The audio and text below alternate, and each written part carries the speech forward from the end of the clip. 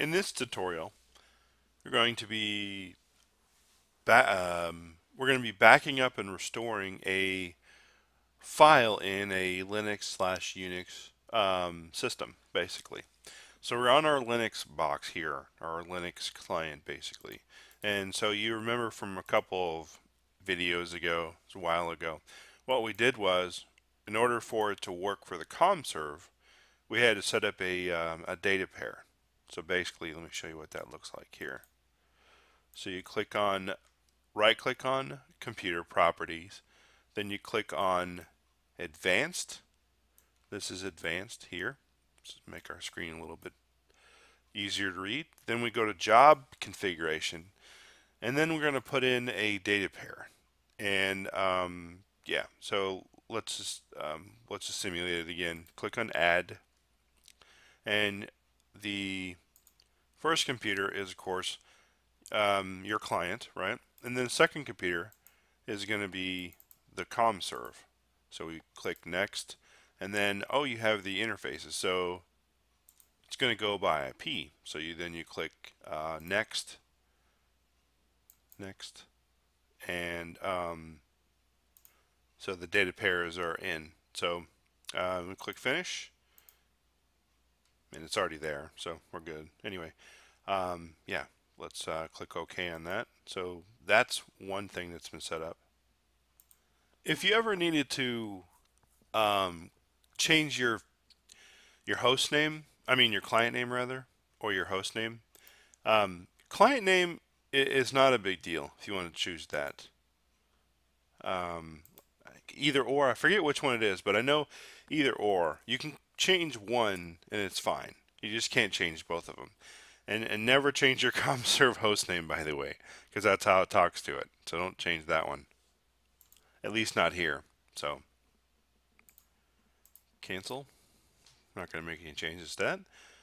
So let's get started. So we're going to click on our default backup set. We're going to establish our storage policy. Right click on it. Click on properties. Okay. Click on storage devices. We're going to highlight the storage policy we want. In this case, it's data backup, it's backup. Transfer options, again, we're going to turn off software compression. Duplication, we're going to leave that one off. And security, we're good there. We're not going to put anything in. Activity control, we're going to enable it, of course. Back to our filters and actually content, really. So you can see there's some here already, right? So here's a trick I wanted to show you, right? If you can't ever connect to your client, you want to know, okay, can I connect to the client? I don't know if I can or not, right? So you click on browse, and if you can see files in there, that means the CommServe can connect to the client 100%. Necessarily may not mean it can back it up, but there's communication at least. So that's the first step, really. That's how you establish, okay, I know another way, if you will, to establish, oh, okay, I know I'm able to connect to it. So, yeah. So in this case, we're going to just want to back up. Actually, let's just create something different. Let's go to our desktop. Linux doesn't usually have a desktop, right? So we're going to just see if we can create a file, actually. Don't know that we can create a file, but we're going to go to our op folder, or var rather, right? And we're going to back up, we're going to go to log, and we're just going to back up the CommVault logs. Seems to be, if they get deleted, whoop-de-doo, right? So, yeah, here's all the logs in CommVault for this particular one. It's pretty large, sort of. 1 meg, right? So that's what we're going to back up, actually, and we're going to delete it. So var log CommVault, that's what we're going after. So click OK. We already have it, right? So we're good there. We don't need to do any of that. Let's see. So yeah, that's it. So we were set up there to back up this file. So let's click OK. And so here's at the actual Linux client, right? So you can see that I'm inside here. So I've logged in already. So if you ever wanted to get to the var file, var log file, you would just type, let's see if you want to get out of this, cd slash, that's not right. Oh yeah, cd slash. Okay, then we're going to do cd slash var, right? Log. And if you didn't know, what was in there, you just type ll, I think, or ls. Yeah, ls will work as well.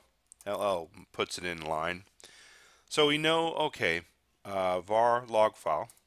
So CommVault's in the log file. So we're going to go cd log. No, cd. Let's go back one. Dot I think. Yeah. So I went back too many. It's back over. cd var slash var slash log. Okay, enter. We want to see what it's inside there. So if we can scroll up a little bit, we can see there's CommVault. Perfect. Right there. CommVault. Okay. So now we go to, let's see, cd CommVault. Okay. And you could tell all these different log files in here. Actually, there's only one really.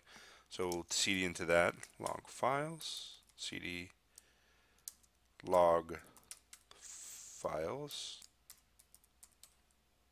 Oh, so it's case sensitive. Yeah.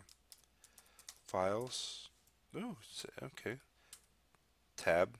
Come on, tab. Okay. Really? Oh, it's not a directory. Right. Okay. Yeah. Oh, I should have S on there. My bad. cd log files. cd log files? It's not. It should be listed. Let's see. ll. Okay. Log files. Okay. What I had to do is I had to do without the slash portion. So I did cd just log files. That's really weird. Really weird. That's odd. Well, you learn something new every day. So anyway, here's our log files, right? So before I do anything, what I want to do is I want to create a file in here called backup, right? Backup.log. So in order to do that, we are going to do the command touch, right? So we're going to call it backup restore dot text. Yeah, we're not going to do .log. We're just going to do .text. Why not? Let's do .log. Why not? So touch backup and restore backup restore log. Okay, good. So now let's see if that's there. So go ll, right? So let's see if we can't find it. It's going to be case sensitive probably. Oh, there it is right there. Backup restore log. So if let's see if we can't add some information into it, right? So we'll go nano backup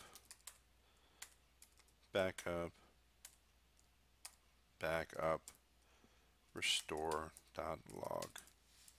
Okay, let's just add some data in here. So let's do full backup.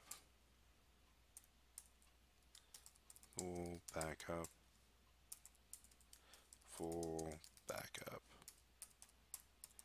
Okay. All right. Control X. Yes. Good. Okay, all is well. So if we want to look at that, we would do cat. Yeah, cat backup restore backup, if I could spell, restore.log. Okay, let's see if we can't view that. Cat?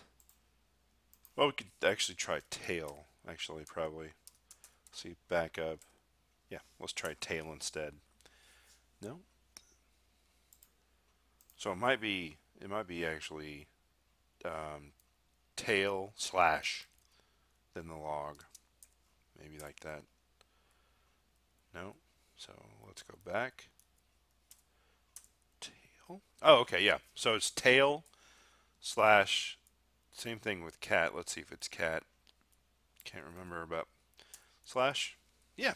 Okay. So cat and then slash or tail slash. Okay. That's super cool. Okay, cool. Let's go back to our. So now we created the file. Let's go back up to CommServe and just create a full backup of it.